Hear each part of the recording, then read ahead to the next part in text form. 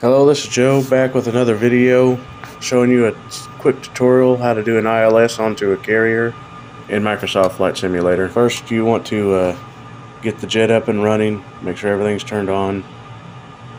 Go over to the gesture menu, go to TACAN, go to preset carriers, and just pick out the carrier that you're wanting to land on. And gesture will tune the frequency to that carrier for your ILS frequency. If you need a quick reference on what number carrier, you can always use the drone cam to go look at the carrier itself. And back out of the menu and turn the course knob to line up with the direction the carrier is pointing.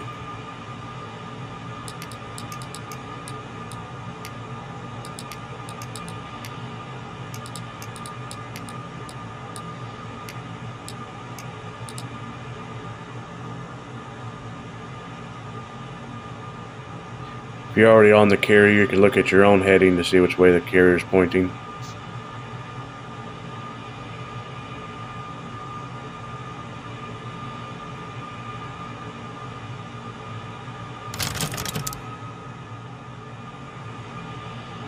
And to launch off of any carrier in any India Fox Echo aircraft, hold the parking brake, lower the launch bar, go to afterburner, and then release the brake.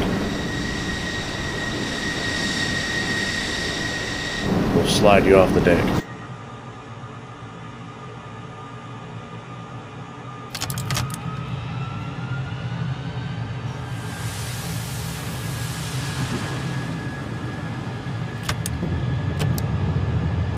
Fuel 20,000.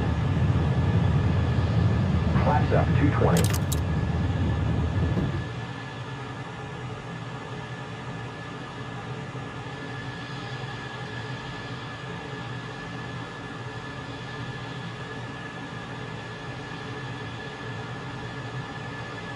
And basically you run it like you're running a regular pattern at a small field in a little Cessna. Left-hand turns. Victory 2 leaving my airspace, frequency change approved. I wish they'd leave me alone. I'm trying to Victory 2, fly an I didn't airplane copy here. that. Say again, please. Victory 2 leaving my airspace, frequency change approved. Tower Victory 2 frequency change.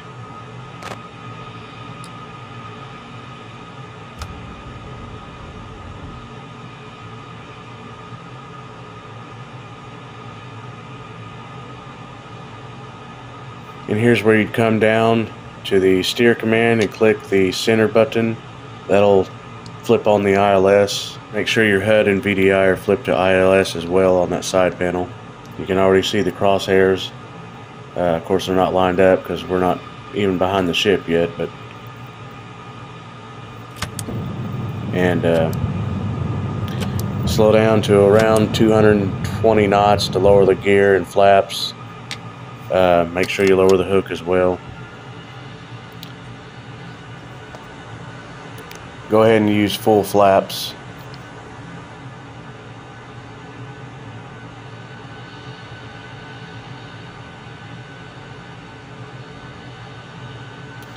At this point, you don't really need to go any faster than 200 knots, but no slower than 150. After the turn, you can slow it down to around 160, 170, 160 knots is a good approach speed. These speeds are for the Tomcat, by the way. It'll be different for other aircrafts. And just keep turning to look at the carrier to judge your distance and when you should turn, things like that.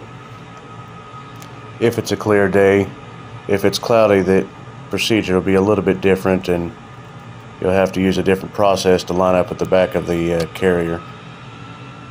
I might learn how to do that and get good at it, then make a tutorial video on doing it in low visibility.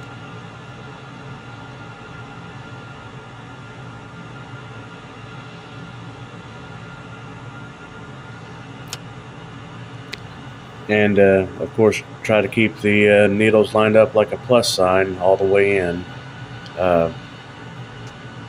Zoom in as needed to see the carrier.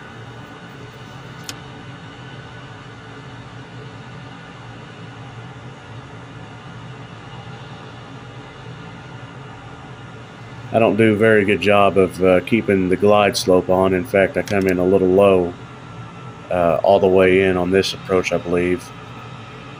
But you want to try your best to stay on glide slope. If you come in too low, you're likely to hit the front of the back of the ship, or if you come in too high, you're likely to miss the whole ship entirely. And if you come in too high, you'll be chopping the power and then diving for the ship, and you'll either go nose first into the ship, or you'll be stalling and it'll fall like a rock. And like I said, keep it about 160 knots, 170. Use very small amounts of power to climb or descend the glide slope. Very small amounts, and never pull the engines back to idle, because the jet engines take a long time to spool back up, and that's time you won't have. And just kind of pitch up just a little bit, and there you go.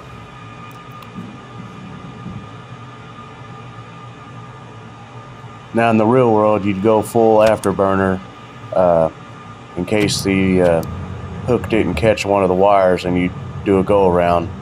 Of course, it's a simulator, and I've only done that once or twice. And you wouldn't let off the afterburner until you know you've come to a stop. And then once you're secure on the deck and unhooked, you taxi off the runway strip there to make room for the next fighter jet coming in to land. But using the ILS will really help with learning how it's visually supposed to look outside the windshield coming in to land on the carrier. And then you get to a point where you can just see it and just do it by sight alone.